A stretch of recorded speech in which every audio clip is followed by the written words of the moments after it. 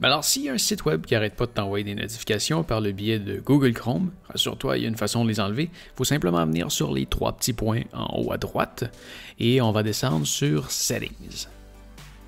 À partir de là, on va descendre complètement en bas et on va aller dans Avancer. Ensuite de ça, on va aller dans Site Settings et on va trouver Notification. Et voilà, ça ici, c'est tous les sites qui sont en mesure de t'envoyer des notifications en ce moment. Donc si par exemple, je veux désactiver les notifications de B&H Photo, je vais me rendre juste à droite sur la petite flèche ici pour voir toutes les permissions. Et parmi celles-là, on va retrouver les notifications qui est en ce moment à autoriser. Donc on va simplement aller les bloquer. Et voilà, on est terminé.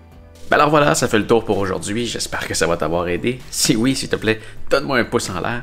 Si tu as des questions à propos de n'importe quel sujet, tu peux m'écrire dans les commentaires juste en dessous de la vidéo. Ça va me faire plaisir de te répondre et je vais peut-être même faire une vidéo juste pour toi. Alors, oublie pas de t'abonner. Et ce que tu vois en arrière, c'est ma chaîne principale.